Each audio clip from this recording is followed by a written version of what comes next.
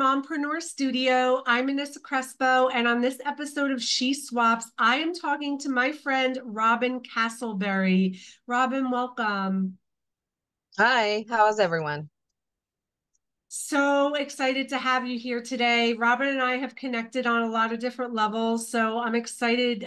She's kind of like me, where she wears a lot of hats and has been through a lot of things, and I'm just kind of excited to hear her whole story, her whole journey, all the ventures she's into, and anything else she wants to share with us. So, Robin, thank you for being here, and take it away.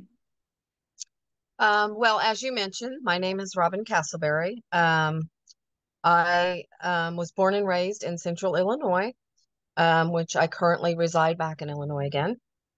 Um, I got married right out of high school, um, and it only lasted about 3 years. Um, after when that um, marriage broke up, I moved to Texas to be closer to my mom. Well, let me give you a little backstory first. Let's back up a little bit. At the age of 6, my mom was a single mother with 6 kids, and the house burned down, and my mom wanted to move away. And so she agreed to let my grandparents raise me. So to make life a little easier on her as a single mom. I have 5 brothers, and I was the only girl. So from the age of 6 all through high school, my grandparents raised me. So that's how I stayed in Illinois. And then my mom had moved away and relocated several times, and then finally ended up in Texas. So at about the age of 18, my grandma had passed away, which was basically more like a mother to me since she had raised me. And so after high school, I married. Um, I married someone from school that I'd met at school. Um, Unfortunately, being that young and immature, it didn't work out. We stayed married about 3 years. And then when I was in my 20s, I moved to Texas, Houston area, where my mom and my brothers were at. So, and like I mentioned, I have 5 brothers. So, um, when I after a while of living there, I had gotten pregnant with my daughter. Um, I found out before it was too late and didn't marry the person, that her father wasn't really that good of a match for me. And he didn't think that he was the father of my daughter. So basically, I raised my daughter, without a father, because she didn't look like him, therefore he didn't think that she was his daughter. So, and I didn't push the subject. I didn't care because I didn't really want to be around him. And so when my daughter was about 6 months old or so, I was working at a grocery store and still living with my mom. And I met the person that would ultimately end up being my husband, which would be my second husband. He was very charming, very nice. Um, would quote do anything for anyone, or so it appeared. So we dated for about maybe a year and a half, 2 years, and he proposed, and I was a little unsure, just because I was still mad at myself for not making my first marriage work out because I felt like a lot of it was my fault. So anyway, we stayed engaged for about 6 years. I finally agreed to marry him after I had gotten pregnant, and we had a son together. When my son was 2, I finally agreed to marry him, so that my son would have a mom and dad that were married. Um, Really, that was the wrong reason to get married, but he progressively got more controlling, um, and verbally abusive, and it got to the point where he would tell me how to dress. Um, he didn't want me leaving the house without makeup or with my glasses on. I had to have my contacts in. He would pretty much tell me what to wear, where I could go, what I could do. And if I went somewhere without him, he was constantly calling me. So this went on for years. I was able to work. I did work several jobs. However, I was not allowed to work a job that um, was a better career than what he had, because God forbid, I did better than him. So that wasn't allowed. So he worked like at a grocery store, doing different things there. I was a waitress for several years. So basically, those were the kind of jobs that I worked. I stayed at home with my two little kids until, well, I worked, and then Heather would go to daycare, and then that's my daughter. And then when I had my son, I tried to go back to work, but the daycare was too expensive, so I ended up staying home until he was 4 and was able to go into Head Start. So, but anyway, needless to say, many, many years later, and moving probably about 13 times in their lifetime, because my ex-husband wasn't very good at paying the bills, and I did the best I could, but with 2 kids, I just didn't make enough waitressing or with the other job. So I found myself evicted yet again. So I was basically homeless. I was staying in a hotel. I'd been in a hotel for about 4 months. Well, my daughter was starting to repeat the cycle. My daughter had a little boy, and the little boy's dad turned out to be a crazy narcissistic person, also very abusive, to my daughter. And I guess the police had got called a few times, and finally one of the sheriffs told my daughter, "You need to get away from this man or you're going to end up losing your son," because he was doing shady things and breaking the law. So, and then basically it made my daughter look bad by association. So she ended up coming with me, and when we got evicted, we were all in the hotel together. And after 4 months of day in and day out having to come home to um, a hotel that was not in a good neighborhood, I watched, one day I was driving through the parking lot and watched a man drag a woman across the parking lot. And then, of course, my husband yelled at me because I called the police because it upset me. But he's like, "Now they'll know who did it," and blah, blah, blah. So, but I didn't care because I knew it was wrong. So, anyway, one day he got ready to go to work. My son was borrowing his truck because his car had broke down. So I had to take him to work. Um, so I told my daughter the night before, I said, when I take him to work tomorrow, we're going to throw as much stuff as we can get in the car and we're leaving. I said, "I'm done. We're not doing this anymore. I'm not going to let you and Ryan live like this. I'm done." So, that's what I did. I took him to work the next day, and I rushed back home, and we threw what little belongings we had with us because we were staying in a hotel. It was mostly just our clothes and maybe a few toys for Ryan.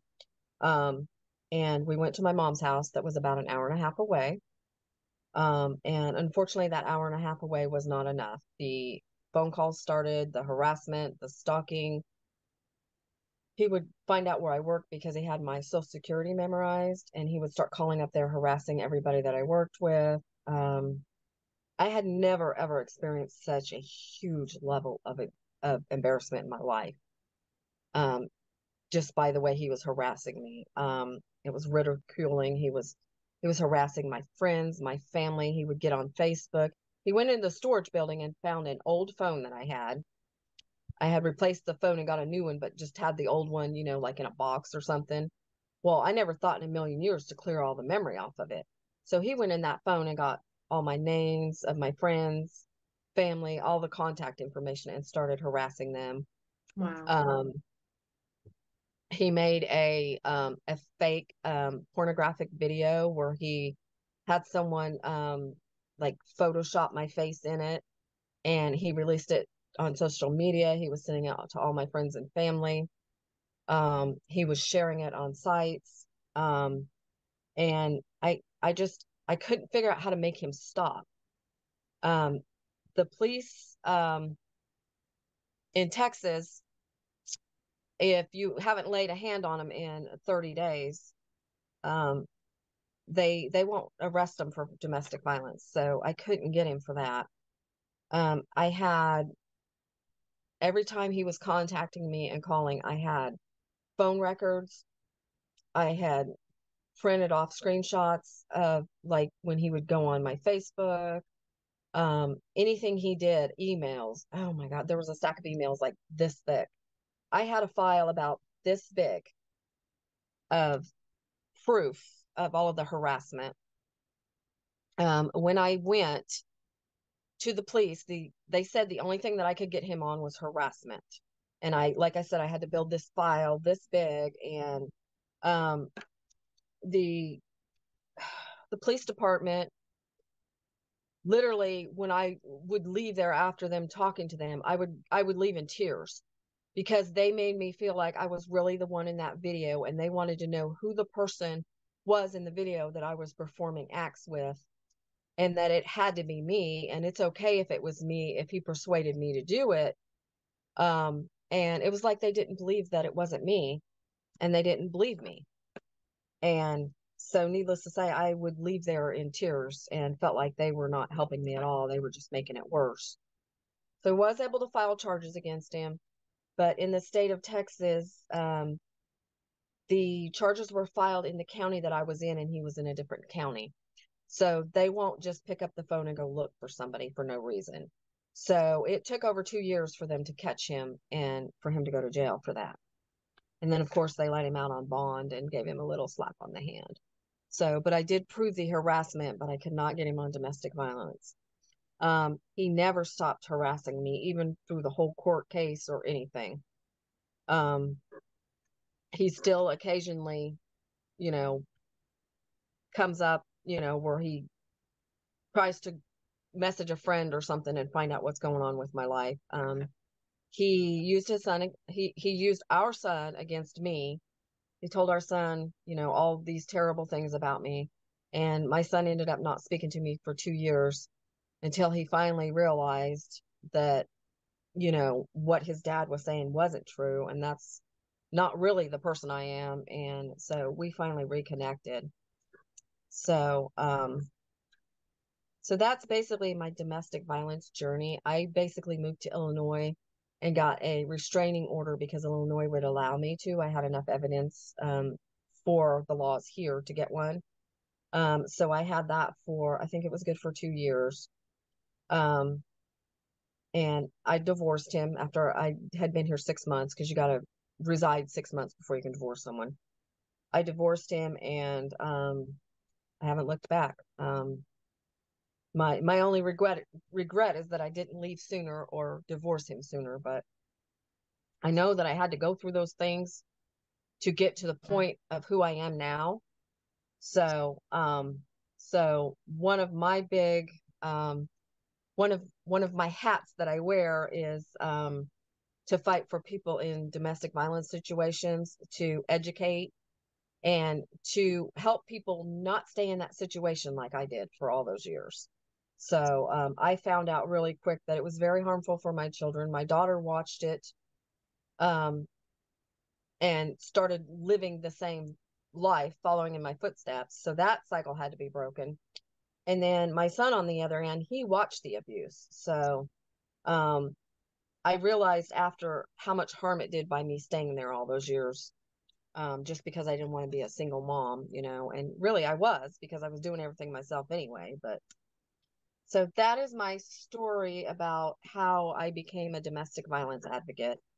I went through many years of counseling, and basically, the more he harassed me, the madder I got. Okay. And then the madder I got, the more determined I got to try to do something about it, to try to do something about the harassment, the abuse, to try to help people as best I could. So I met this wonderful lady. I had went on my Facebook and did a story. I told my story of my domestic violence journey, and I met this wonderful lady that reached out to me. That we had a mutual friend on Facebook, and she reached out to me and she said, "Hey," she said, "I am the U.S. Director of Domestic Violence Awareness. I would like for you to be my director in Illinois." And I said, "Really? What all does it entail?" So we talked back and forth. We quickly became very good friends. We're both Gemini, so we have a lot in common. And so, yeah, so she does it. When she started, she did it for her. She did started doing for areas, but now it's worldwide. There's domestic violence awareness groups in several countries now, including like Puerto Rico and several other countries. I couldn't even name them all off, but so it's worldwide now. So, but I run the Illinois one. My husband was also in an abusive relationship. His daughter's mother um, basically would she was a drug addict, and she basically would she chased him down with a knife one time and tried to kill him and poured hot coffee on him and all kinds of terrible things. So he's a survivor also. He's also a military veteran. He's 100% service connected. He hurt his shoulders when because he was a combat medic from carrying all the heavy equipment. So so she later on asked him, because he helped me run Illinois. She later on asked him if he would start a domestic violence group for military. So he runs the one for the military for the U.S. So he does that. So, and the way that my husband and I connected, we reconnected as friends on Facebook after not seeing each other for over 30 years. We had both went to school in the town that we live in. So, and we didn't date when we were in high school or anything, but we just knew each other. But we connected as friends. And, once I started going through all the terrible things with my marriage, he was just a friend, someone I could talk to. And once he knew that I had left my husband and everything, um, he was the person that I would call and talk to all hours of the night when I was upset and stuff. And finally, one day he told me, he goes, "You know what?" He goes, "I had a crush on you when we were in school, and we have a lot in common. We've both been in abusive relationships, um, you know, and I want to be your friend no matter what. But do you think, we could try to see if there's something there, if we could have a relationship?" So we did, and it blossomed. And so we got married during COVID. Um, and so this year will be 4 years that we've been married. And, it's funny how you go through a lot of storms and then not knowing what God has in store for you. And then, that was one of those things where, okay, God, I know that was you, because I would have never in a million years, you know, thought that my soulmate was someone that I went to school with. So, but that's how we got to be together and married. And so I have my two kids, and he has a daughter. So, and we have grandkids. And so that's how I became involved in the domestic violence stuff. Um, I do, I have not had an event since COVID for my Illinois domestic violence. I lost a lot of people, a lot of volunteers. They decided they didn't want to help volunteer anymore after COVID went. And so I'm regrouping, trying to find some new volunteers so that we can do an event. So that's where I stand on that. And I let's see, what else can we talk about? So I do still run the page though. So if people reach out to me, I still answer messages um, and try to help people find resources. So I still do that part of it. I just haven't had any benefits for the group in a while. I also, um, my husband and I started out as volunteers at a rape crisis center. We got certified to do that. My husband still volunteers, and I now work usually 4 days a week on call. Basically, what that means is I answer the hotline after hours if a call comes in. So I work 4 days on and usually 3 days off. So they're very long hours. You work from like 4 p.m. to 8 a.m. the next morning. Um, And of course, you just answer your phone if they call you. I have a special ringtone. So, but that I do that now. So that's my part-time job. And then of course my other part-time job is Mary Kay. Um, I joined Mary Kay in 2021. So it was after COVID had came and went. Um, I had did a virtual pampering. One of my friends had invited me to, and fell in love with the products. So the lady that did it kept telling me, oh, you're so pretty, you'd be so good at this, So of course I would help her out and watch her videos and do all the things. And I kept thinking about it, and I was working a part-time job taking care of a lady with Alzheimer's. And then COVID came, and of course the family came and took her to live with them, and then she ended up in a assisted living. So I was out of that job, that part-time job. So I thought, well, I need to do something. What am I going to do? So I had become friends with this lady that did the virtual facial. We talked back and forth, and she kept asking me, and I said, well, I don't know. Let me think about it. I said, I don't like to jump into things without knowing what I'm getting into. So I thoroughly, I Googled it. I looked up history on Mary Kay, did all my research. Of course, the story of Mary Kay, and she was a single mom also, and created Mary Kay so that women would be treated equally and be praised for their hard work, because it was something in the working world that she did not feel like she was appreciated, and she kept getting passed over um, for job positions because she was a woman. So that is how Mary Kay kind of came about. She knew she wanted to start her own business. She just didn't know what she wanted to do yet.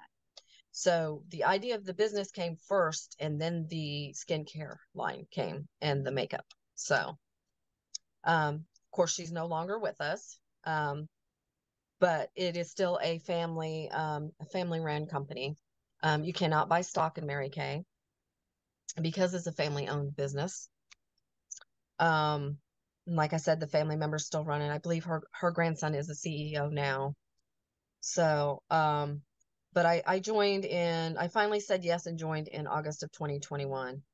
Like I said, after doing lots of research, you know, I, um, I researched, of course, all the makeup's made in Dallas. If it's not made in Dallas, and if it's outsourced for some special ingredient or reason, then, they don't disclose that. They'll tell you where it was made and why it was made there. Um, Instead of following US standards, they follow European standards, which are a lot stricter, which means no animal testing, which means everything that they use in there, they have to list as a product. So you're not getting a bunch of harsh chemicals or things that are bad for you. And they plant trees. Most of the packaging is like 99% recyclable. And then like I said, they plant trees every year. They have what's called a Mary Kay Ash Foundation. And this was the final push for me to join. Because I'd done my research. I saw that they're green company. Most of their ingredients are all natural. Most of the smells you smell are something natural you're smelling. They're made in Dallas. They don't animal test. They're doing all these great things as a company. And then I found out they have something called Mary Kay Ash Foundation. I was like, well, what's that? And you can join this, and you can donate money every year, or you can do fundraisers to go towards this cause. And what it does is it benefits women's cancer of all sorts, and they donate money for research for that. And then they also donate money to domestic violence shelters, so throughout the world. So, and I think I read, and don't quote me on this because I might be wrong, that they've donated over $40 billion since they've started, or something like that, to the cause. So, and then what they do is they keep that foundation separate from Mary Kay. So all of the money that's raised from your consultants, and your consultants can do fundraisers that go towards it too, and other people that just donate, because sometimes it's not just your consultants and your directors that donate, it's other people. All of that money goes into that, and all of that money that they take in, they use, it's a huge percentage of the money. It's not like, 40% of it. I think they said it's like 90% or 80% of the money. They keep some, to keep their production going and advertisement or whatever. But the majority of that money anyway does go to those causes. So that was kind of what pushed me. I was like, hey, I'm an advocate and I love Mary Kay. And if I can do something that's giving back to one of the causes that mean a lot to me, then that's perfect. So that's what made me decide to join. So that's where I'm at. I've been in 2 years since 2021. So this summer will be 3 years. I wouldn't say I'm like on fire with the career. I'm more of a slow and steady, learn as I go kind of woman. So I'm getting there. I'm learning a lot. I'm doing tutorials on makeup and different things to get where I need to go, to move up. It's a company, they give you they're constantly rewarding you for all of your little baby steps along the way. You can win jewelry, and of course you can earn a car. There's actually 3 levels of cars you can earn. It's not just the Cadillac. That's the big one right there. But they have a level that consultants can have a car, and then they have a middle size that's for directors, and then of course the Cadillac, which is called a Cadillac director, and you really have to sell a lot of Mary Kay and have a lot of people under you to get that Cadillac. Right. Yeah, so my future goal includes, moving up the ladder and taking my family to Disney this summer is the goal that I'm working on right now. And, after all of the abuse and hard times that my kids went through as children, we never got to take a family vacation. So it's really important for me to do this Disney trip. And our girls have met each other, but my son has not met his stepsister or his stepdad yet. So I've seen him a few times when I went to Texas, but my husband has not got to meet him yet either. So this is going to be a really huge thing for us. We'll get to be together as a family and bond and have a great time. And my kids will finally have a wonderful family vacation that they never had as children. So that's one of my goals. And then of course my longer term goal is to get one of those cars. And of course, normal things that people want, like a nice house and, things like that. So, but I'm really excited about the vacation more than anything. It does fall on the week of my birthday, so that's exciting too. And I was just talking to my son last week, and, I said, yeah, it falls on my birthday. I said, but you know what? The best present a mom could ever ask for is just to have all of her kids together in one place on her birthday. So thought that was Wow. really exciting. So yeah, like I said, my future goals are just to work up that ladder and get more to get more team members. This month we have $10 to join, which is it's never been that low even since I've been in. And that gets you your website and your ProPay account so that people can go on your website and use a credit card. So we've been pushing really hard to get some new team members with that crazy price. So they can join to do it as a career, or they can join just to get the 50% off discount. So you pay $10, you can get that 50% off discount for the rest of your life as long as you're a Mary Kay team member, So that's what we're doing this month. But yeah, down the road, I'd like to become a director. I've already picked out my unit name. It's going to be Castle Unit, of course, for Castleberry. So I envision a big castle for the theme and all kinds of good stuff. And of course, I'll be the queen of the castle, you know. Yes. So, but that's my future goals is to become a director and earn a car and just keep moving up. Um, I just got back from Minnesota and we had a conference, and one of the reasons that I fell in love with Mary Kay and joined was the sisterhood, and that's the only word I can think of to put it. And hopefully I won't get teary-eyed because I get a little emotional when I talk about it. I have never been around women that are so loving and supporting of each other. Each person's goals are different because everybody's at a different point in their life. And just, anytime you win any award, they're standing up, they're cheering for you, and then Mary Kay comes and awards you with, a little gift and a thank you note, your director tells you you're doing a great job, keep up the good work. And we really bond going to all these conventions and stuff. We'll have dinner afterwards and we'll all have dinner together, or we'll all room together in the same little condo or hotel, whatever. It's really great. And I never dreamed in a million years that I would become a part of a company that with women that feel more like your family than just, coworkers. So, but they're I've met so many wonderful people, and there's a lot of times when I'll hit my goal, and I just can't believe how supportive everyone is. Even if you think it's a little goal or doesn't matter to them, it's a big deal.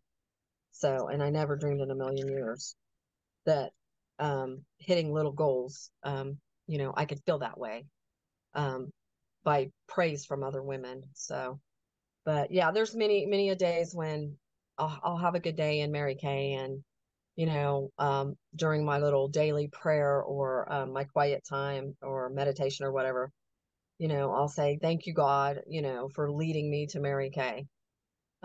It's one of those things I didn't know I needed it, but I did.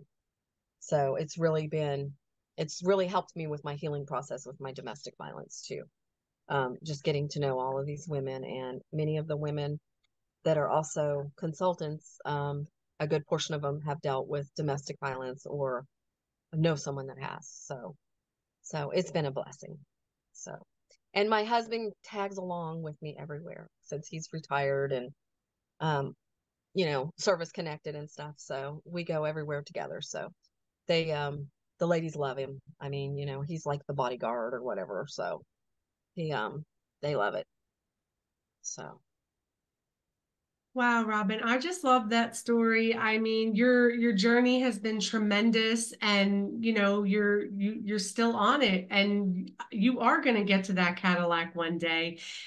And I heard a lot of things along the way. I heard the first thing when you first started talking about, obviously the DV situation that you were in, was you dropped him off at work and you had to scrape up what you could fit in the car, grab your kid, Mhm.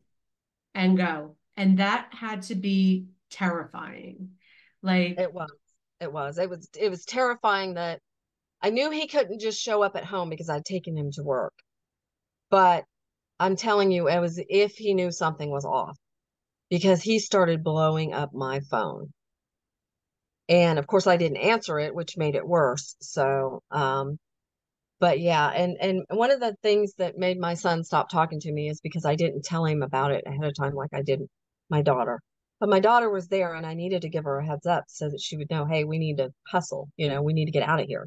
sure. So, Yeah, there's um, um there's there's a movie with Jennifer Lopez, and I think it's called Enough, if I'm it not is. mistaken. I've Yeah, watched it several times. I'm sure it resonates. So, And she does that. She literally like scoops up her child, and she's got this whole plan mapped out, and it's her heart is palpitating. Like mhm. she's terrified, and I can't even imagine. I've never personally been in a domestic violence situation like that, but I certainly have known women who have, and it's hard. I Yeah. mean, there are so many women out there who are just feel stuck, like they have nowhere to turn, no resources, and they need people like you to stand up for them and help them and show them like, here's what you can do, here's how you do it.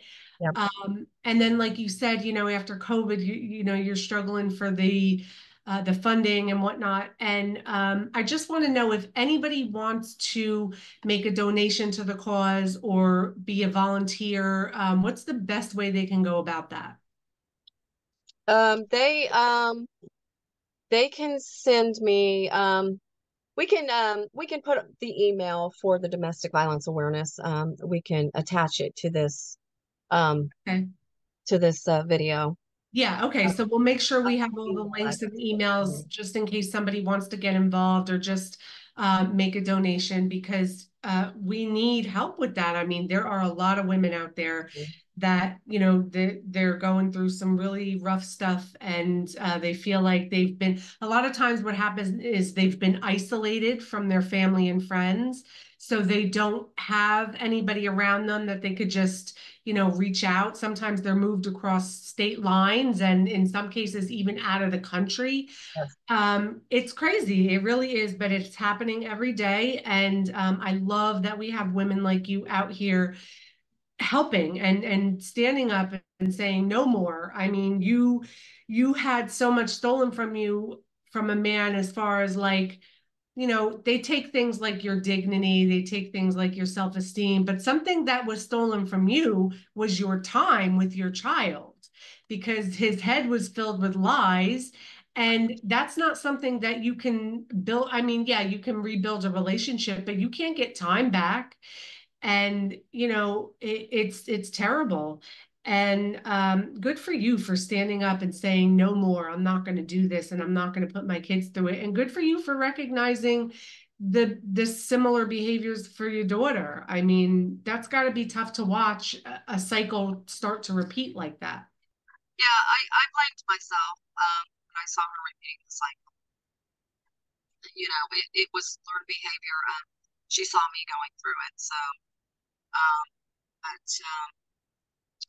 um, we've both come out a lot stronger because of it, um, and my daughter and I are closer now because of going through what we did and getting the help that we needed, and so I can rest assured that no one will ever talk to either one of us in any bad way or try to tell us what to do. So, Well, good for um, you for standing up. And the other thing that you were saying was, your husband went through a situation. I mean, this is just a great point because men go through this too, and women are abusive. And what makes it, I'm not going to say makes it worse because one is not worse than the other, but what makes it bad is that they feel like they can't speak about it because, for men, it's like they're supposed to be like the strong ones and, they're not supposed to ask for help or they're, oh, a woman abused you. Like that's supposed to be some sort of a demeaning thing. And it's not. Women are narcissistic too. Women are abusive too. You mentioned she was an addict. People have issues and it turns them into ugly things. And, men need a voice as well and need advocacy also so that they can get out of situations that they're in. So what a beautiful um just a beautiful little evolution of both of you having gone through this thing. He had a crush on you. You got back together later in in your town, and now you have a wonderful relationship. He comes to these conventions with you. Oh, and also thank you for his service because you right. know I appreciate that.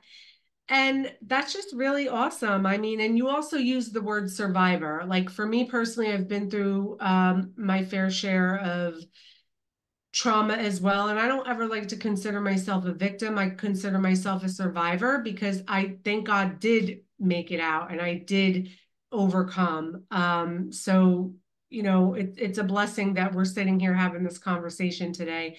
And Right. how awesome that, joining Mary Kay just aligned with your mission Yes. That's so wonderful. Like the way things just work out. And it's like a God shot, right? Like Hmm. it's just God Yep. doing I know his you get thing. that. Absolutely. Absolutely. So um that's just amazing. Your journey is incredible, and just continue being you. I'm always delighted when I have the chance to talk to you, and I look forward in supporting your journey in any way I can. And if you had to leave our audience with just one thing, what would it be? Hmm. Ooh, that's a tough one. I have a lot to say. Um, I think it would be don't be afraid to speak out if you're being abused. Reach out to someone. And if no matter how many times you got to keep reaching out, eventually you're gonna find the right person that can help you and that can help you get the help you need to get out. Absolutely. Thank you so, so much for being here, being brave and courageous enough to do what you did, help other women, and just share your story with the world. It's amazing, and I appreciate it. Thank you. Thank you. Thank you for having me. And I'm so glad we got to meet each other. Likewise.